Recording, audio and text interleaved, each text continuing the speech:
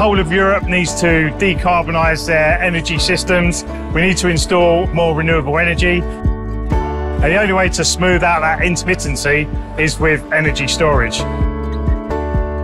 We've been talking today about some of the challenges that we see in energy storage and how we can decarbonise the grid. So as we decarbonise these grids, we introduce new challenges. And those challenges can be solved with energy storage. Huawei are all about safety, so we focus on safety, and I'll talk about this 5-star approach to energy storage: safety, technology, availability, reliability, and sustainability.